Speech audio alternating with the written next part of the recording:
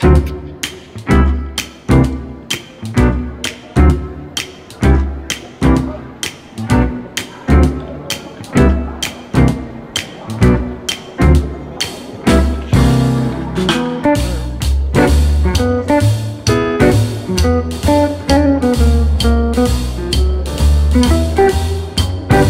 guys, Daniel here. Welcome back to the channel. In today's episode my wife and I went to a really big market. It's called Flea Market here in Germany, and it's basically a backyard sale with hundreds of people under one roof. And you know what you can find an awful lot of? Yeah, baskets. And dishes. And of course German and Russian cameras. So I will show you a lot of cameras that you have never seen before in your life, I promise. And I've bought something really cool, but I only reveal it in the end what it was. While I was looking for my $5 Contax T2, my wife was shooting street photography with her Fujifilm X-E3, because it's the perfect location to do that. Everyone is distracted with baskets and dishes, and there are people all over the place, so nobody cares if you're doing some photos of them. My wife was using my brand new black and white recipe, which I developed over the last month. So if you like the pictures, then don't forget to subscribe so you don't miss the video where I reveal my black and white recipe. I shot this entire video with my new action cam, the Osmo Action, so you can expect a lot more street photography videos in the future. So without further ado, let's go! Right in the beginning we found our first camera. It is an Exacta from the German manufacturer AKG. You probably know the XA1A, which we find later in this video.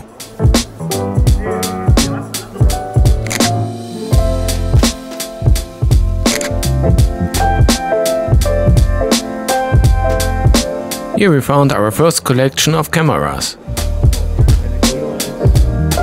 A Canon EOS 1000 and a Minolta Dynex 7000. Both are too electrical for my taste. And a lot of uninteresting German cameras in the era-ready cases. German flea markets are full of these old German cameras. You will see a lot of them later in this video.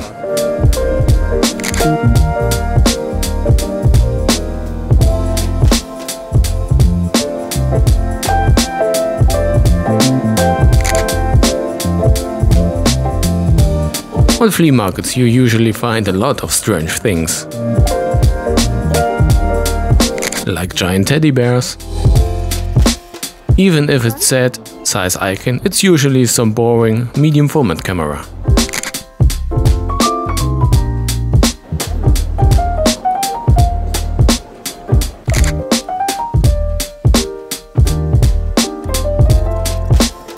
This kit looks like it could be directly from a meme.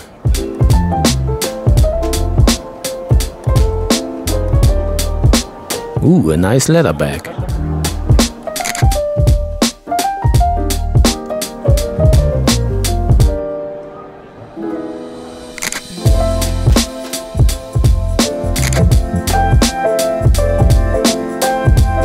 Even if there are a lot of people, everyone had their masks on, so it should be fairly safe. Ooh, a Kodak bag. And we have a Minolta 5000 AF. Again, too much electronics. Some Kodak Gold, which someone already filled up.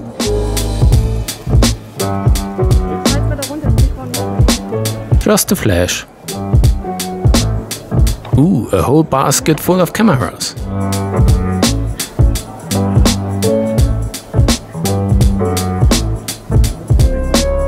And we found the AKG EXA A1 lens, with card size optics of course. The next camera is some cheap Agfa Click 1. It's the same brand who makes some film stocks here in Germany.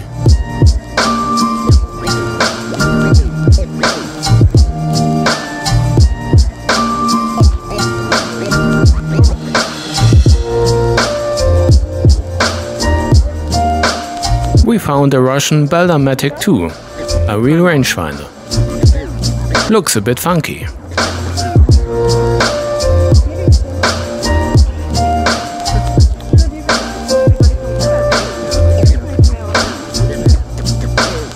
And we found the infamous IHAGE XR-A1. It has a 35mm 2.8 lens from car size. Pretty interesting, and I would have bought it if it had a raised level viewfinder. The maximum shutter speed of this camera is 1/500th of a second. Next camera is an EOS 10. A Russian Smena SL, if I pronounce it correctly.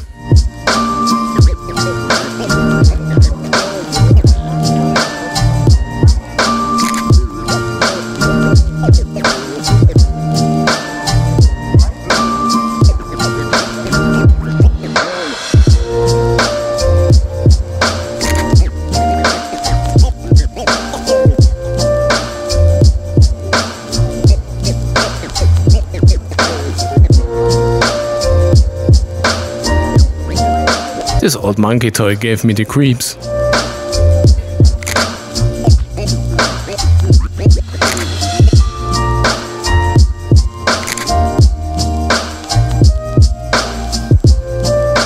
What camera could it be? Oh, binoculars. Another stash of cameras.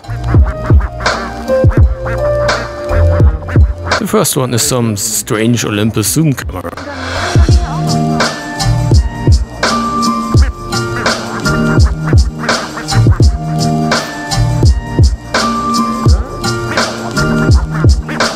And next we have some Canon EOS 3000. Oh, come on, give me some mechanical cameras. Ooh, a lot of expired films. Let's check what it could be.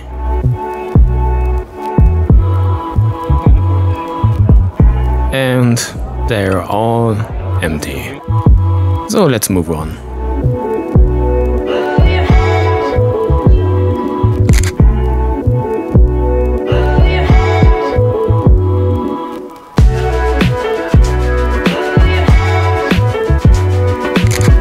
Ooh, look at this doggy's happy face.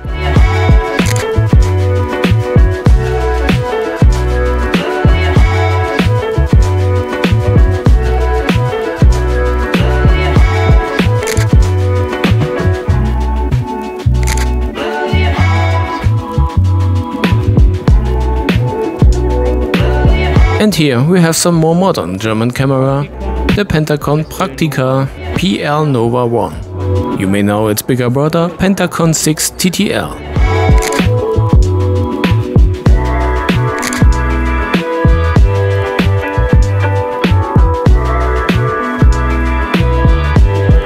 Hidden under some crappy digital cameras, we found some point and shoots.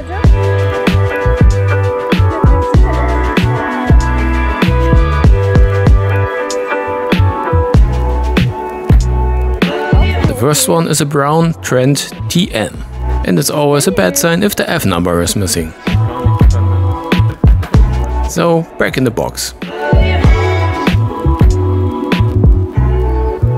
Oh yeah, focus free. And we found a Bired VSM, a camera from some unknown German manufacturer Bayer. With cameras like this, you can only guess the distance.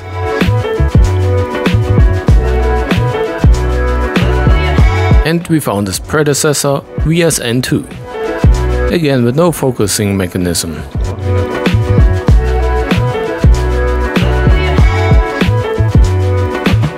That's all the box has to offer.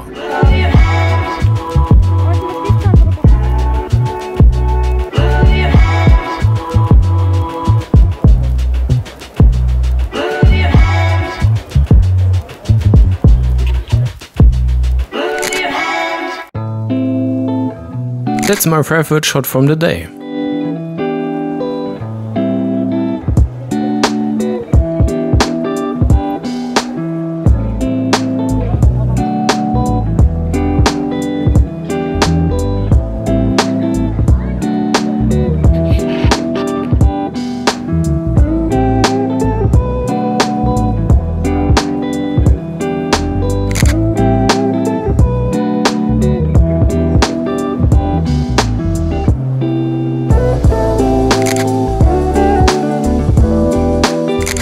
the William Ecclestone tricycle.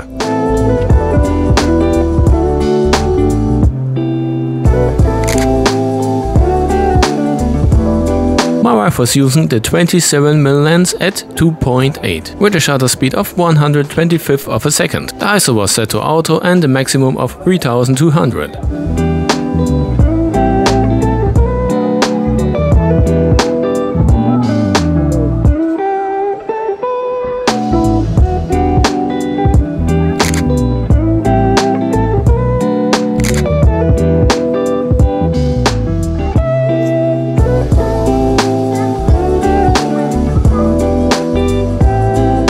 I nearly bought this camera. It looked at first like a golden purse or something, but this camera is called Penti 2 and it is a half-frame camera with a 35mm Meyer Görlitz lens.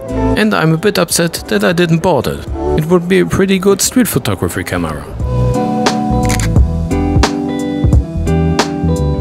Our typewriters are looking so cool.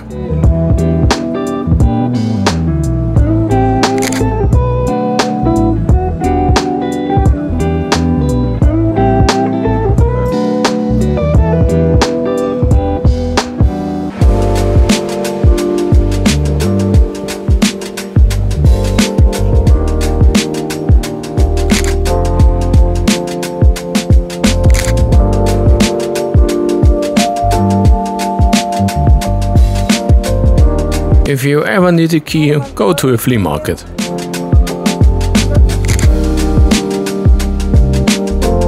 And this is the reveal what I have bought.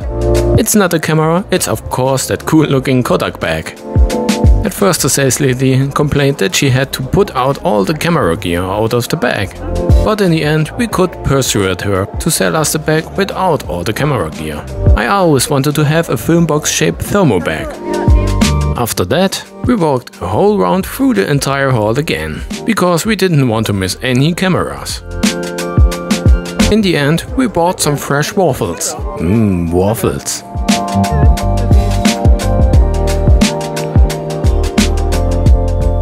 They were pretty delicious. I've seen such cool bags a lot of time in other YouTube videos, and I always thought, I want to have some bag like that. I really wanted to buy some cameras that day, but I'm not a fan of these 90s SLRs, and I already have an EOS 30V. Yeah, maybe next time I find some cool cameras again. Until then, I'm happy with my new bag. Oh man, what a ride! I bet you would have bought this bag too. It's a thermal bag to safely store your film in the fridge or in the freezer. And I would not recommend to use this as a normal handbag, because the handle and the brackets are very brittle. And I already put about 50 rolls of Kodak Gold in it and safely stored in the freezer. I like to have bought a new camera, but I didn't find anything interesting in particular. And I already own this big boy here. It's a Canon EOS 30V, and I don't enjoy such electronic cameras as much as my full manual ones, so buying another electronic camera would not make me any happier. The last time I was on the flea market I found the Pentax ME and the Konica MG, which I already made reviews about on this channel, and I already sold both of them. Oh, and please tell me, which one was your favorite photo? My wife would be happy to hear which one you like the most. And as always, if you have any questions, please do it in the comments down below. Until next time guys, take care, bye!